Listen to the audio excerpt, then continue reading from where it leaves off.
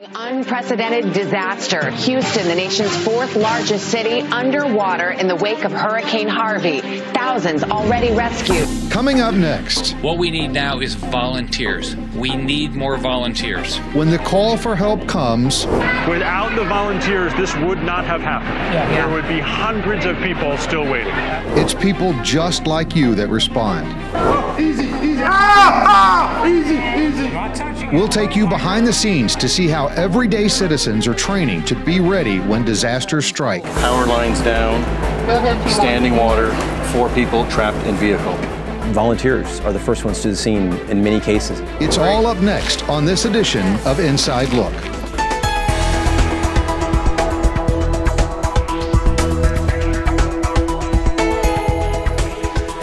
Welcome to the Alameda County Fairgrounds. Behind me, victims of an earthquake. Now, fortunately, today is just a drill, but it is a very important drill being put on by members of CERT. That's the Community Emergency Response Team. A little later in the show, we'll talk more about what CERT is and what CERT does, but let's start by first asking, what does it take to become a member of CERT? For more on that, I'm joined by my colleague, Sean Boyd, who's here at the fairgrounds with me. Sean? Yeah, thanks, Brian. As you know, there is an awesome sense of volunteerism out here. Every one of these CERT team members are volunteers. And to give you a little bit more insight into what it is and what this training is all about today, I'm going to introduce you to a gentleman by the name of Roberta. You're being activated. They'd like you to report out to the Alameda County Fairgrounds. The stage is set. Who's medical? Everyone has a role. What was your character's name out here?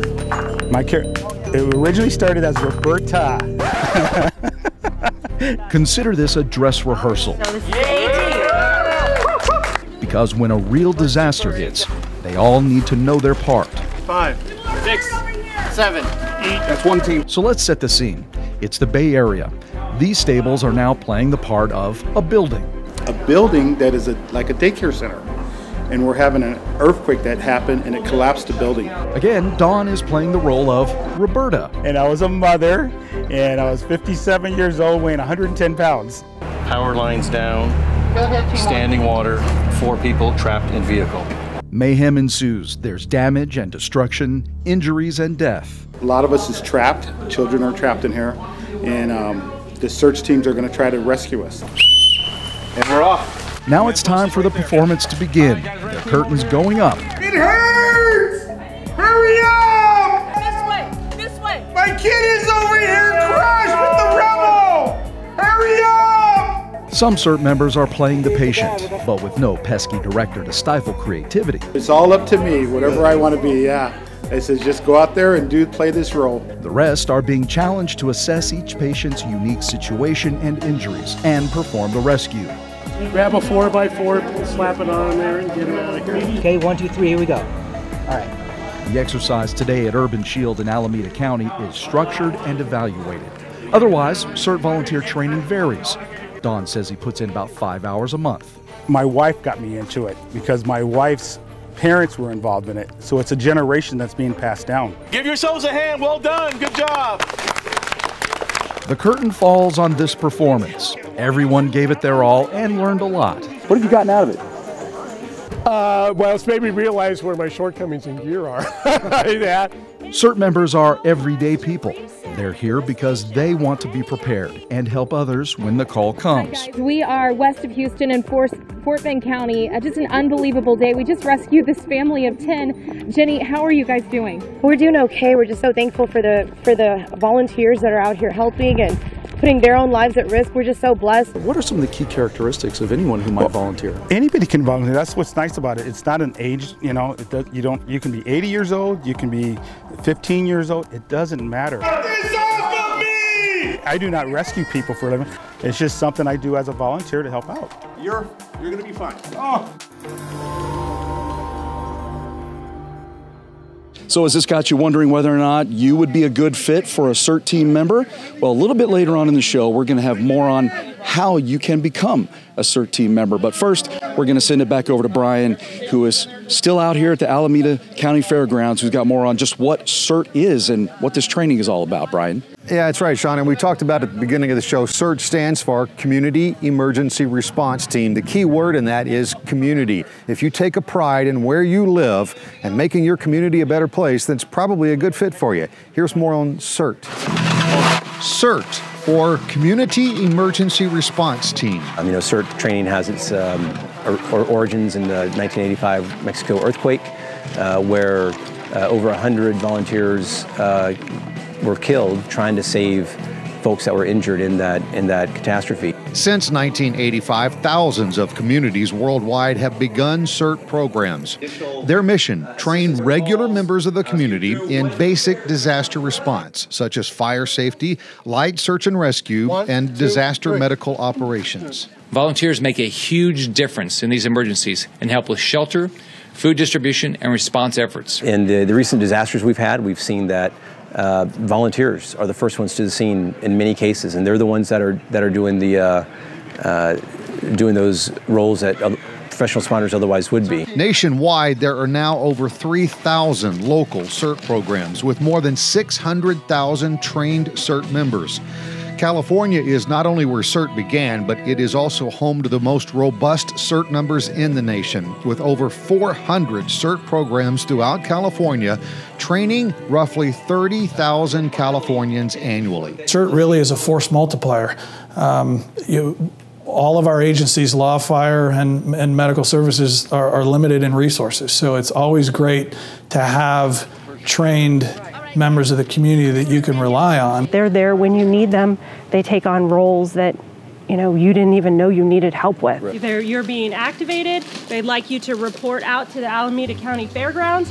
Christy Adonis is with the Redwood City Fire Department. She heads up her local CERT program and says the only thing you need to join CERT is a desire. If I have someone that comes through my program and they tell me, hey, this is what I can do, these are what my needs are, but I want to participate, I'll tell them, well, what is it that you like to do? And I'll find a spot for them. And when you guys have these poles, Okay, let's make sure they've got it. Guys good? You're ready. Got it? Good? Good. Yeah. Good. All right. This training exercise in Alameda County is a well-planned, well-orchestrated example of how CERT teams can come together when needed and help at a time when first responders may still be on their way.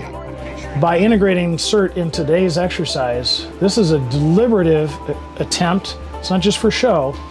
It illustrates how we're going to use our actual neighborhood volunteer resources who, aside from the special training that we've given them, are really just regular citizens who've decided that they want to do more. They could be a victim, they could be prepared, or they could be, as we call it, a superstar and come out and join the CERT team and then integrate with us. You ready? And we're off. It makes me feel good because every time I teach a CERT class, I tell them, I'm happy that you're here. Join CERT today! All right, so hopefully by now you may be saying to yourself, that sounds very interesting. I want to actually learn more about getting involved in CERT. With more on that, I'm going to throw it back to my colleague, Sean Boyd. Sean? Yeah, thanks, Brian. Okay, so as promised, we're going to answer some questions for you. I'm actually learning a lot about CERT. This is great. This has been great for me. I'm with Christy Adonis, who is with the Redwood City Fire Department. You have been sort of in charge of this little area, this station, but I want to ask you, what kind of a person makes a good CERT team member? Good CERT team members come from all over the community. A good CERT team member is someone that wants to learn about emergency response and emergency preparedness. Mm-hmm. A good CERT team member is someone who wants to be active in their community and learn more and be part of a team. As being part of that team, does it matter how mobile you are? Does it matter your level of physical preparedness? That's a great question. So when people come through the CERT class, a lot of times they'll ask me the same thing. And I tell them everybody is welcome to come to CERT training, and you will work in the CERT program, take the class, and do things to the best of your ability. If there's something that you can't do, then that's okay. You don't have to do it.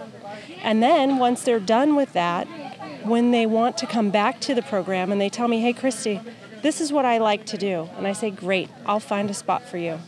Beautiful. That's how it works. One last question. Now that everybody out there wants to become a CERT team member, right? They want to volunteer. Where do they find out more information? So in our area, they would come to the city website and find that information there. But depending on where you live throughout the state of California, you can visit the Cal Volunteers webpage. And if you're outside of the state of California, it's a nationwide program. You can visit FEMA-ready.gov and look for CERT. Perfect. Great information. Thanks a lot. Good luck with the rest of the training today, and I appreciate your time. Thank you. Thanks a lot. Chrissy Adonis with the Redwood City Fire Department. So there you have it. I think I'm ready to volunteer. If I wasn't working so much, I certainly would. But anyway, Brian, back to you. This has been fun.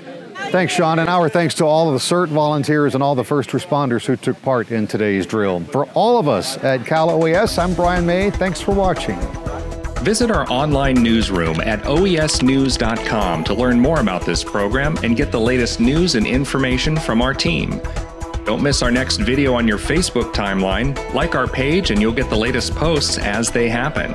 If you're an Instagram user, you can see the latest snapshots by following our Cal OES Instagram account. And Twitter users can get instant access to our tweets from across the state by following Cal OES.